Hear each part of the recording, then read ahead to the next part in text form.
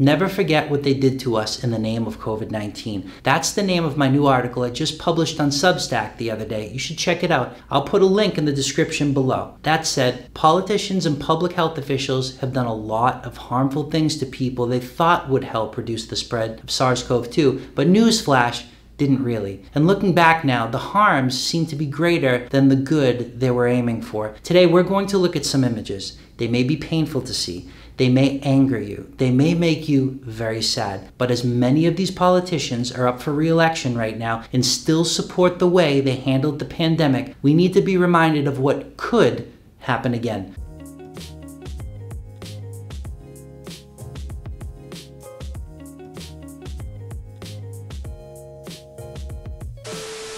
But before we begin, please like this video, subscribe to the channel, and hit that bell in the bottom right-hand corner so you can be notified when my new videos come out. Also, click my social links in the description below if you want more content like this. I post extra exclusive content on Substack and Patreon if you're interested. Also, I have YouTube memberships now that give you access to more content, so just click the join button below. Anyways, let's get into this. Let's examine the first image. Remember when it was illegal to be on the beach? To this day, I still haven't seen a randomized control trial or observational study supporting this. How about this famous image where a son hugged his elderly father through a plastic hug tunnel in Brazil? It didn't do a thing to reduce the spread. Whoever was going to get COVID got COVID eventually. Moving on. Did you forget about outdoor dining? Well, how about those blue cities who took it 10 steps further? Did they not realize the virus could slip out as people left their tents? Or is the virus trained to not leave the tent as soon as people exit? Anyways, how could we forget what schools have done to our children? They were masked, social distance, sent home from school to learn on Zoom. No surprise, reading and math scores plunged in recent national data. How about this one though? Remember when you had to leave every other stall empty in the bathroom? How did that work out? Moving on, masking kids during sports, especially high intensity sports, while there were no data to show being outdoors unmasked put you at a higher risk of getting COVID-19 than indoors. Now this next picture speaks for itself. This is an image of a person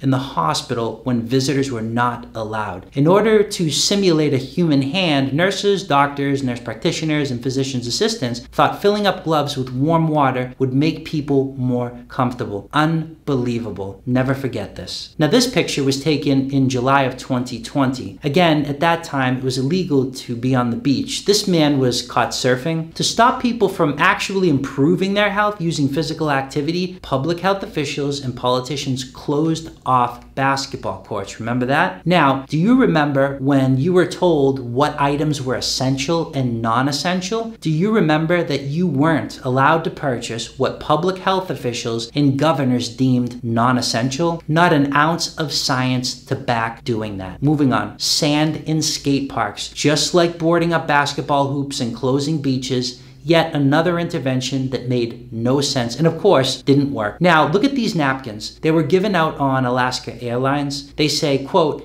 "After you sip or snack, please put your mask back." A nice little rhyme, huh? Anyways, this next image will attempt to convince you standing opposite each other in an elevator will reduce the spread of SARS-CoV-2. Do you think that really worked? Next, the yellow image you see here is from a New York subway train. It literally is attempting to convince people to cut down on communicating with each other. Now, do you remember when you weren't allowed to purchase seeds from your local grocery stores? There is still no word on the rationale behind this. Of course, if you look here, golfers were affected too. To keep people off golf courses, towns plugged the holes with styrofoam. And last but not least, your governors and mayors allowed liquor stores and McDonald's to remain open, but were sure playing hockey on ice would spread the virus even more. So much so, you were fined $100 if you played hockey versus just skated on the ice. Listen, the politicians who implemented these silly policies are now up for re-election and they're looking for your vote. Many are trying to deny they did these things. And if you re-elect them, they will likely continue on with masking kids, vaccine mandates, and other silly virus mitigation that hurts more people than helps. Share this video with everybody you know, and I'll see you